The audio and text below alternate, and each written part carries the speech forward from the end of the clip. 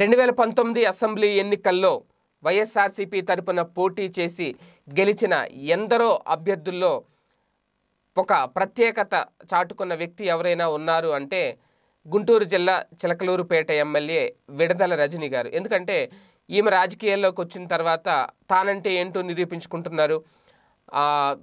అవినీతి అధికారుల గుండెల్లో ఒక సింహ స్వప్నంలా మారిపోయారు. ఎక్కడ అక్రమం జరుగుతుందని తెలిసిన ఏ అధికారి అవినీతికి పాల్పడుతున్నాడు అని చెప్పి ఆమెకు ఫిర్యాదు అందిన ఇమీడియట్గా వితిన్ సెకండ్స్లో ఆమె స్పందిస్తున్నారు, స్పాట్కు చేరుకుంటున్నారు. ఆల్రెడీ సోషల్ మీడియాలో అటువంటి వీడియోలు చాలా వైరల్ అవుతున్నాయి కూడా.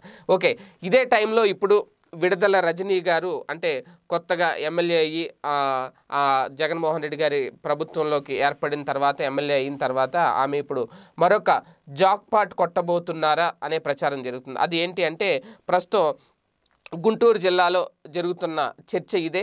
ఒకవేళ అన్నీ కలిసి వస్తే గనక చిలకలూరుపేట ఎమ్మెల్యే విడదల రజనీ గారు త్వరలో మంత్రి కాబోతున్నారు అనే ప్రచారం జరుగుతోంది.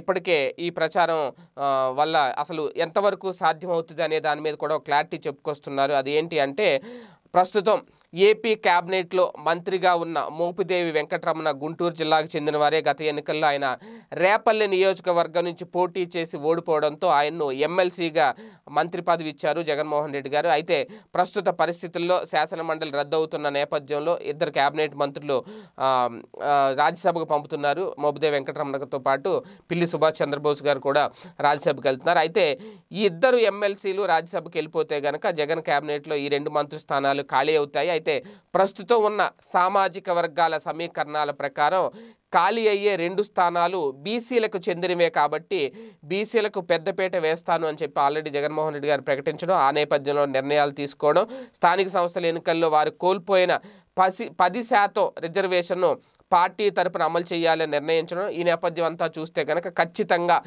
గుంటూరు జిల్లా నుంచి బీసీ కోటాలో ఖాళీ అవుతున్న మంత్రి పదవి అదే జిల్లా నుంచి మరో బీసీ ఎమ్మెల్యేకి ఇవ్వడానికి జగన్ గారికి గనక ముందుకు వస్తే ఖచ్చితంగా ఆ పదవి విడదల రజనీ గారికి వస్తుంది అనేది ఇప్పుడు రాజకీయ విశ్లేషకుల అభిప్రాయం. గుంటూరు జిల్లాలో వైసీపీ ఎమ్మెల్యేలు ఉన్నారు, లేరని కాదు. అయితే వాళ్ళలో రెడ్డి అలాగే కాపు కమ్మ సామాజిక వర్గానికి చెందిన వారు మాత్రమే ఉన్నారు. ఇక్కడ విడదల రజనీ గారు మాత్రమే బీసీ సామాజిక వర్గానికి చెందిన మహిళ కాబట్టి మోపిదేవి స్థానం ఖాళీ అయితే గుంటూరు జిల్లా బీసీ ఎమ్మెల్యేకే ఇవ్వాలి అని చెప్పి జగన్మోహన్ రెడ్డి గారు గనక ఖచ్చితంగా నిర్ణయం తీసుకుంటే అప్పుడు 100% విడదల రజనీ గారు మంత్రి కాబోతారు అనేది, మంత్రి అవుతారు, క్యాబినెట్కి హోదాలో ఉంటారు అనేది. అయితే వాస్తవానికి వ్యాపారస్తుల కుటుంబానికి చెందిన విడదల రజనీ గారు తొలిసారి రాజకీయాల్లో ఎమ్మెల్యేగా పోటీ చేసి విజయం సాధించారు. గుంటూరు జిల్లా చిలకలూరుపేట నుంచి ఆమె టీడీపీ నేత పత్తిపాటి పుల్లారావు గారి మీద 8,301 ఓట్ల మెజార్టీతో విజయం సాధించారు. ఒకవేళ ఎవరైనా కొత్త మంత్రులుగా ప్రమాణ స్వీకారం చేసిన వారికి 1.5 పాటు మాత్రమే పదవి ఉంటుంది. 2.5 ఏళ్ల తర్వాత కొత్త టీము వస్తుంది అని చెప్పి ఆల్రెడీ గతంలోనే జగన్మోహన్ రెడ్డి గారు ప్రకటించిన నేపథ్యంలో 6 నెలలైనా పోనీ ఏడాది అయినా ఒకసారి మంత్రి అయితే ఆ హోదాయే వేరు కాబట్టి తర్వాత నుంచి మాజీ మంత్రి అంటారు కాబట్టి ఖచ్చితంగా ఇప్పుడు విడదల రజనీ గారికి ఆ పదవి దక్కుతోంది అని ప్రచారం జరుగుతుంది.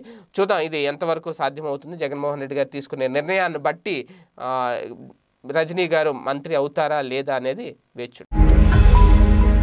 ఈ వీడియో గనుక మీకు నచ్చినట్లయితే లైక్ చేయండి, షేర్ చేయండి. మరిన్ని వీడియోస్ కోసం మా ఛానల్ను సబ్స్క్రైబ్ చేయండి.